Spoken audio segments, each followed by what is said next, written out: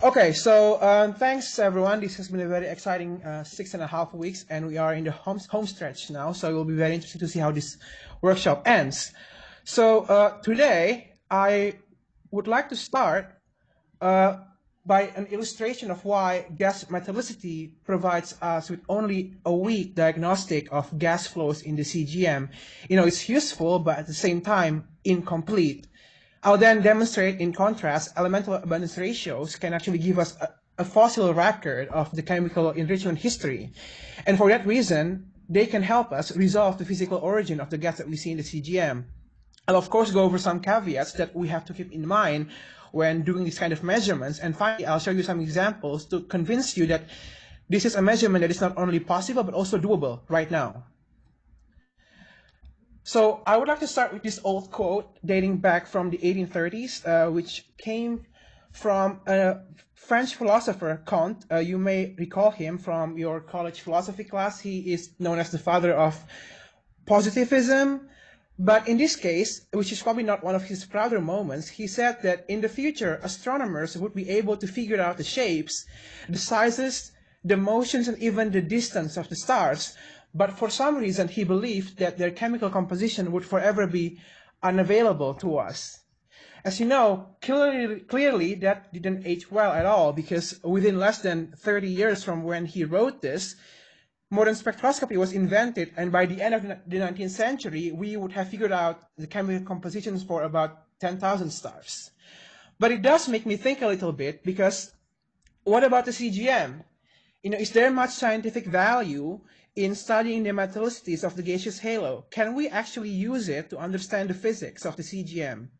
It seems that this is still a matter of some debate, judging from a bunch of lively discussions that took place in Slack over the past couple of weeks and throughout the workshop, actually. So really the practical side of this question is whether gas metallicity is a good diagnostic of different processes occurring in the CGM. And in some rare cases, you can actually make a case for that. So this is a figure from a paper that I wrote with Michael Rauch a couple of years ago, where we looked into the gaseous environment around a couple of low luminosity and low mass Lyman alpha emitters at redshift of about 3. We constrained the gas metallicity to no more than about 1% solar, and in some cases as low as only a few times 10 to the minus 4 solar. And in this paper, we concluded that we were looking at evidence of ongoing accretion from IgM filaments onto these low-mass galaxies. First of all, the metallicity, as I said, is really low, consistent with the enrichment level in the general Lyman alpha forest at the same redshift. At the same time, it is more than an order of magnitude higher than the ISM metallicity of these galaxies. We also see a couple more evidence to support our claim. For example, we see really narrow line widths and low velocity dispersion in the absorber, suggesting a dynamically cold structure, which is consistent with expectation from filamentary info in cosmological simulations. We also find that the closest Lyman alpha emitter in projection actually shows a blue peak dominant Lyman alpha emission, which is very, very rare. And that's consistent with expectation from radiative transfer in an inflowing structure. So basically, what I'm saying is metallicity can be a useful diagnostic. For that to be the case, you usually have to rely on multiple strands of evidence, not just the chemical abundances, but also the kinematics, the geometry, and the dynamics, and so on and so forth. But more often, things are a lot more complicated. Just a couple of weeks ago during the outflow week, there was a lot of discussion, which also actually happened yesterday, about this azimuthal angular dependence of CGM absorbers. So let's look at this plot right here from a paper by Celine Peru back in 2016. Celine was investigating how gas metallicity around DLA host galaxies would vary as a function of azimuthal angle of the QSO sidelines. The simple expectation, if we assume that outflowing gas has a higher metallicity than outflowing gas, would be something like this on the left, where basically you see higher metallicities towards the minor axis and lower metallicity towards the major axis. But instead, what Celine found seems counter to what's predicted by this simple physical picture. Because sometimes the gas that she detected along the minor axis can have very low metallicity, whereas the gas detected along major axis can have high metallicities. And here's a similar picture found by Stephanie Poynton from the Swinburne Group back in 2019. Again, Stephanie here was trying to search for a relationship between gas metallicity and the azimuthal angle. And again, she finds essentially no trend between these two quantities. So what I'm trying to say here is that things in the universe are probably a little more nuanced than we sometimes are ready to acknowledge.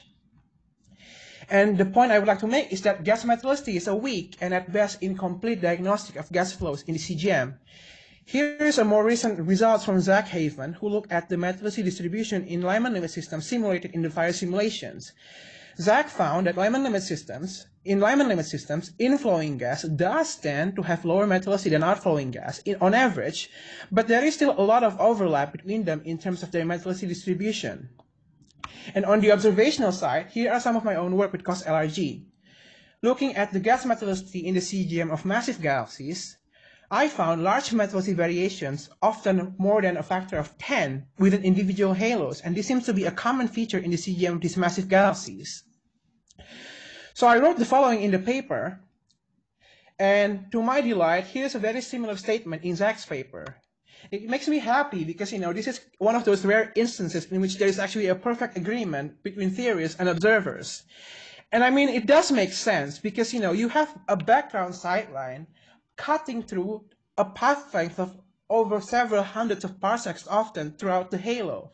So if that's the case, it's really not that surprising to encounter gas which has multiple different origins, is it?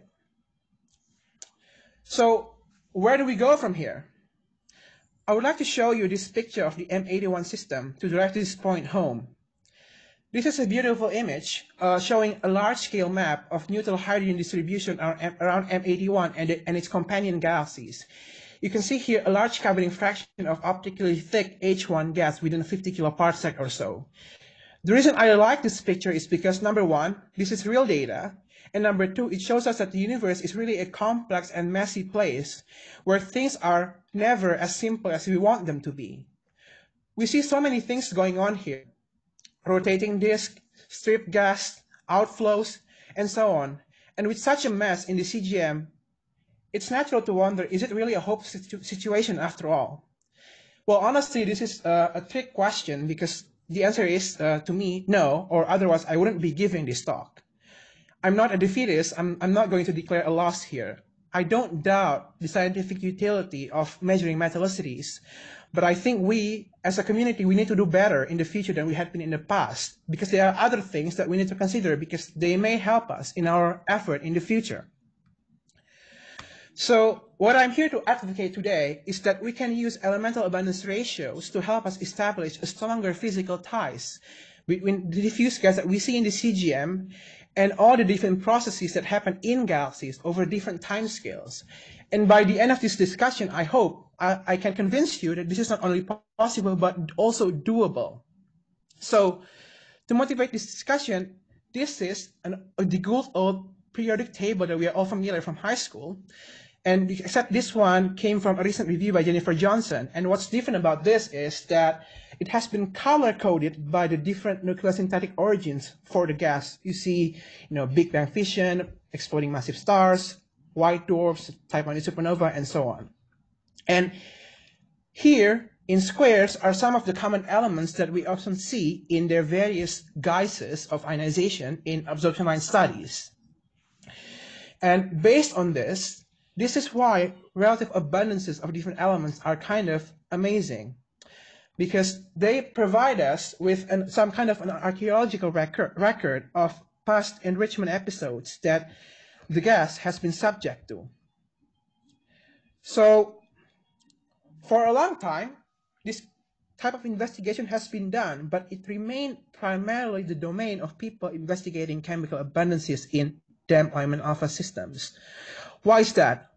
Well, because with DLAs, you don't really have to worry about ionization effects on account that the gas is incredibly optically thick, although you do have other issues that we'll go over a little later. And this kind of investigation became possible basically as soon as we were able to get high-resolution spectra of large sample of QSOs, which happened after CAC and HIRES were installed in the 90s. So here is one important early work investigating chemical enrichment history in high-redshift DLAs from the mid-90s. So this plot shows the observed elemental abundance ratios of different elements plotted relative to the elemental iron abundance or metallicity of the gas.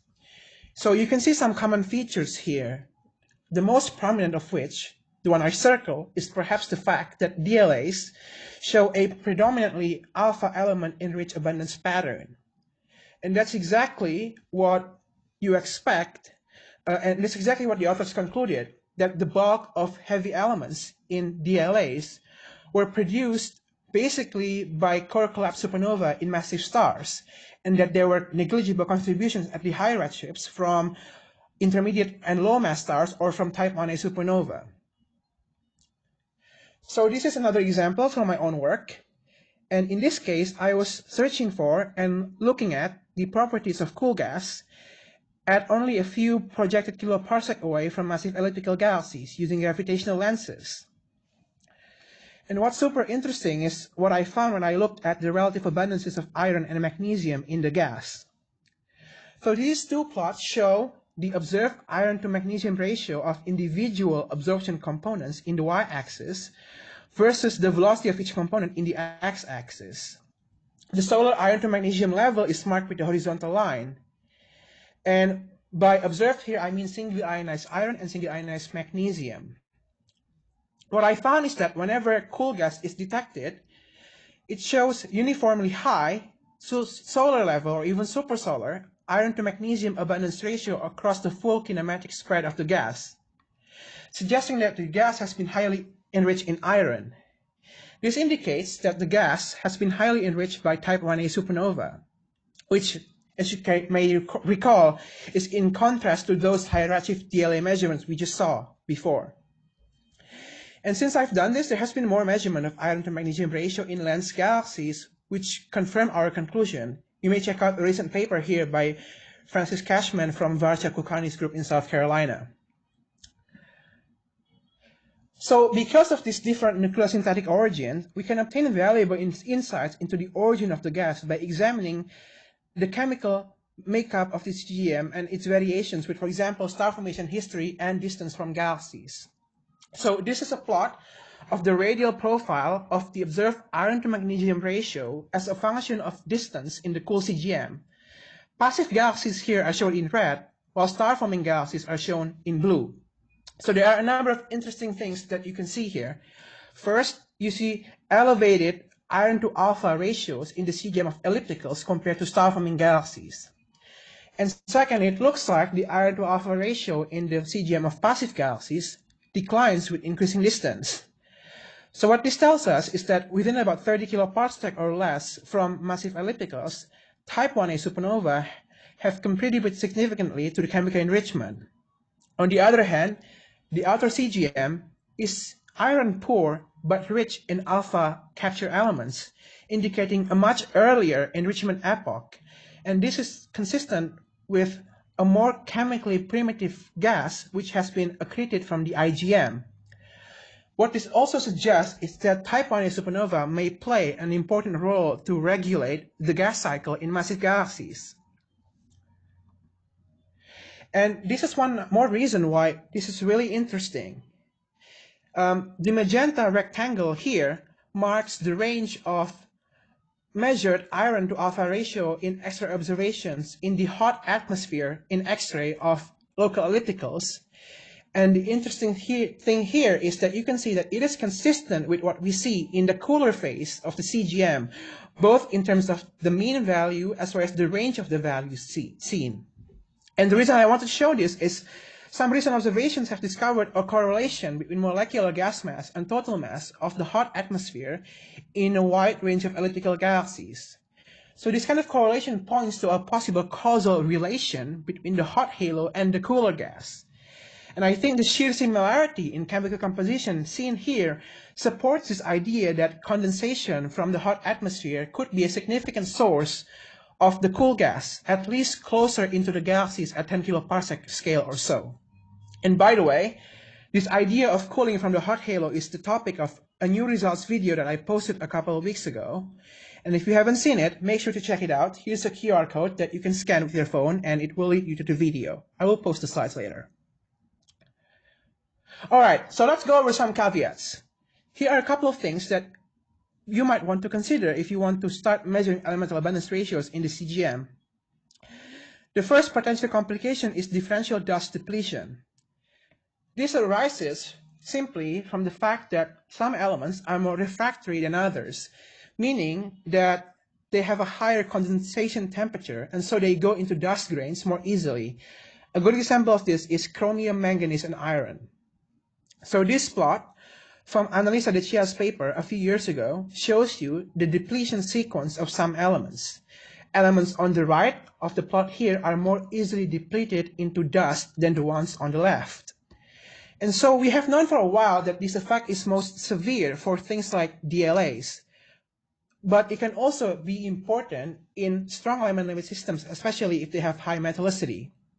But thankfully, this is something that we can correct for. You can, for instance, use the observed ratios of zinc relative to iron in the gas, which we know have very little nucleosynthetic difference over a wide range of metallicities based on measurements of Milky Way stars. And we can use this to infer how dusty the environment is. And then we can correct for the expected level of dust depletion in some elements, like for example iron and magnesium, and then correct your gas metallicity, your abundance ratio accordingly. Another thing that you have to consider is the ionization correction.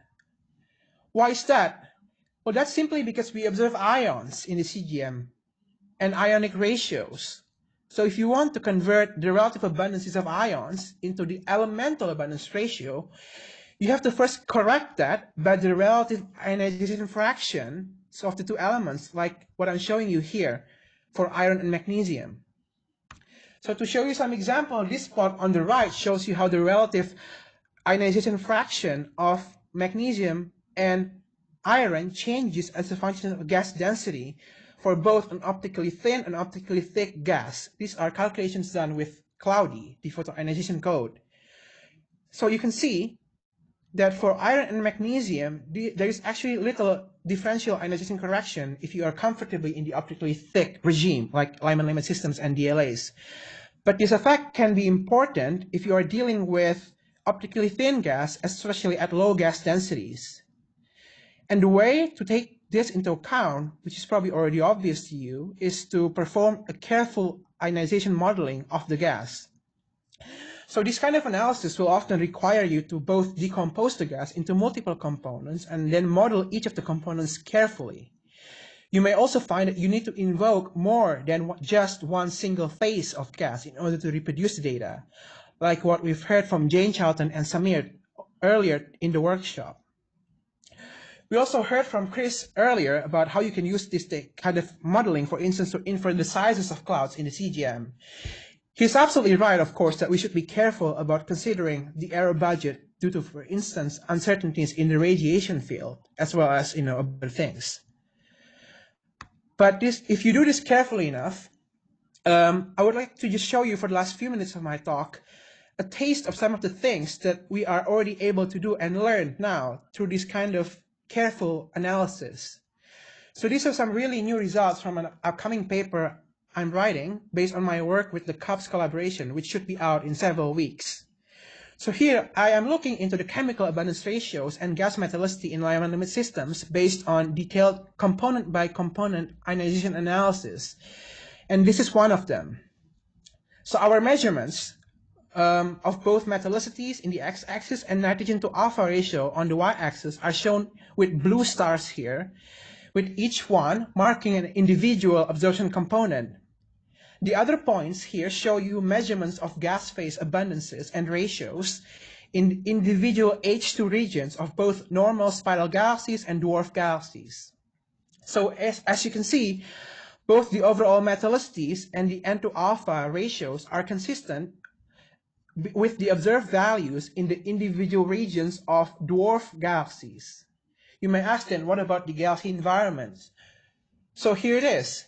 It turns out that there are actually a close pair of low-mass galaxies within a projected 20 to 30 kiloparsec away from the background sightline here. So isn't that interesting? Because where might the gas have come from then? Then one likely explanation is that you are looking at stripped interstellar medium gas from one or both of these dwarf galaxies. And perhaps that could be a result of some recent gravitational interactions between this close pair of dwarf galaxies.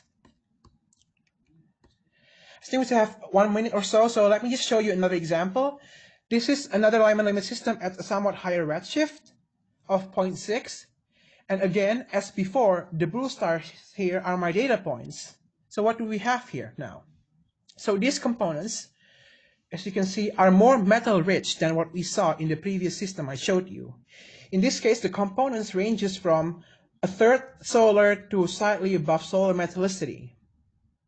But what's also interesting here is that the gas is also rich in iron and in nitrogen relative to the alpha elements. So here's the plot showing the iron to alpha ratios versus the metallicity. But one of the components, this one, which would actually be classified as a partial Lyman limit system because the column density is 16.5 in H1 in log, is actually both metal-rich, solar metallicity, and yet at the same time highly alpha enriched. In fact, the observed iron to alpha ratio for this one is actually comparable to what has been observed in the halo stars in the Milky Way. So what about the galaxy environment? Here it is.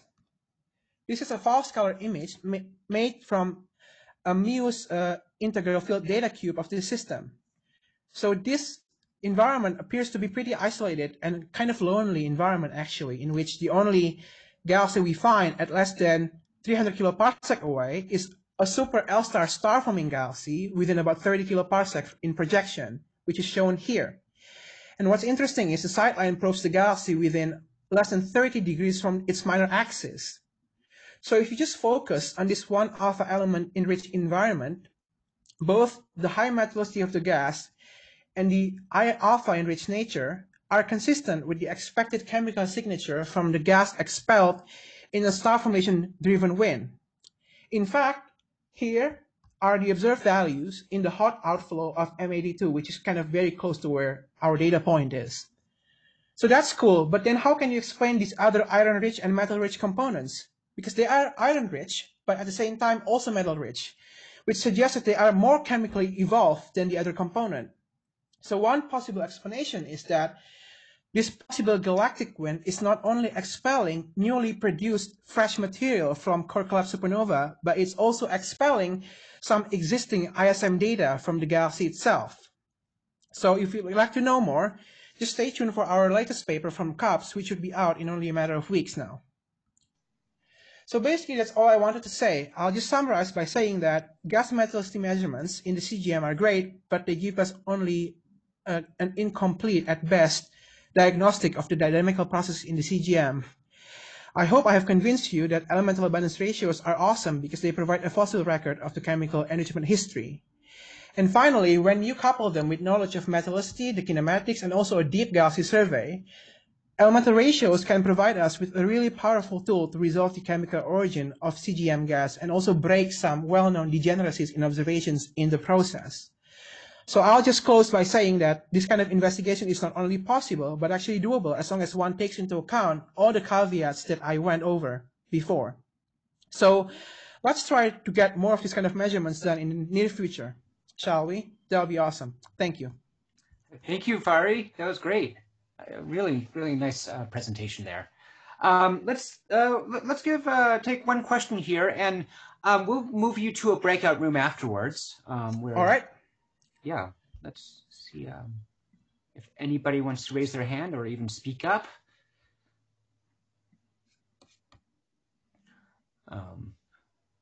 Well, I'll ask something like the iron, the excess iron you see around ellipticals. Is that because of like kind of intracluster or halo type 1A supernova going off? What's the origin of that? So that's an interesting question, Ben, because people who look into the iron abundances in intercluster gas actually did find an excess in iron relative to the alpha elements in the hot intercluster medium around these clusters.